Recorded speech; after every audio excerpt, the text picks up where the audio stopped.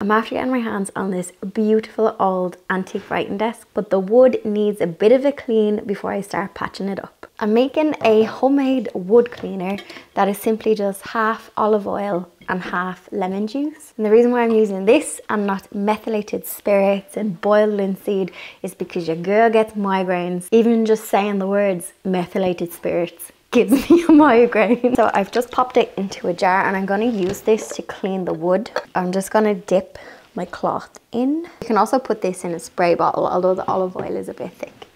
And yeah, I'm going to clean all of the wood, but I'm also going to mark anywhere where there's any nicks or scratches or dings that I'm going to try and repair. I say try because she's old.